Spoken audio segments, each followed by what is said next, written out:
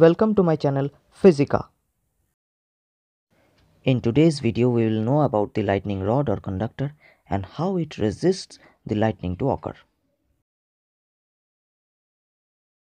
When two clouds are getting rubbed with each other, static electricity is generated due to friction. One cloud becomes positively charged and another becomes negatively charged. The cosmic rays and UV rays also make the clouds charged. Now these charged clouds discharge into the ground and this causes the lightning.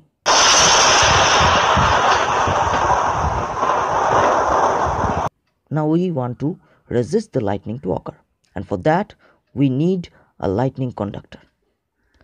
A lightning conductor looks like this. It has a long conducting rod starting from top to bottom of a building. At the top end, it has several pointed conductors connected with the rod. And at the bottom, there is a conducting plate which is under the ground.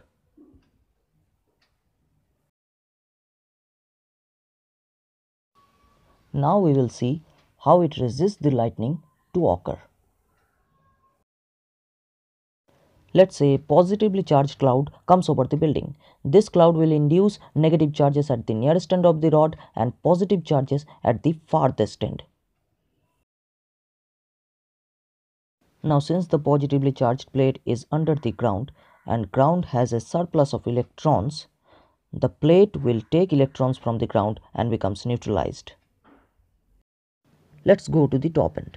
Billions of air molecules are there over the pointed rods. The negatively charged rods attract the air molecules towards them by electrostatic induction.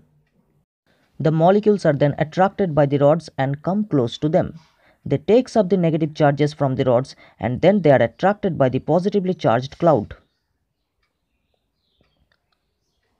They go into the cloud and neutralize it. In this way, the chance of lightning to occur becomes very less. But in spite of that, if a little charge still remains in the cloud and causes a lightning, then the lightning goes into the ground via the conducting rod and hence no damage occurs to the building and the objects inside it. Let's see it once again.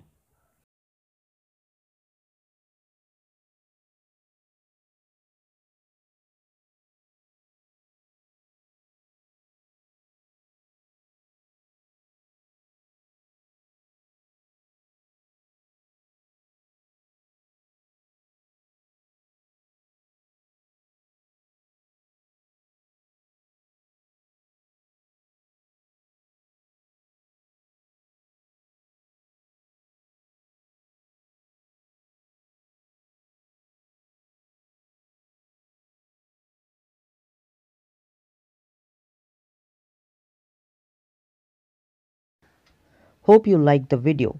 So hit the like button, share it with your friends, and don't forget to subscribe.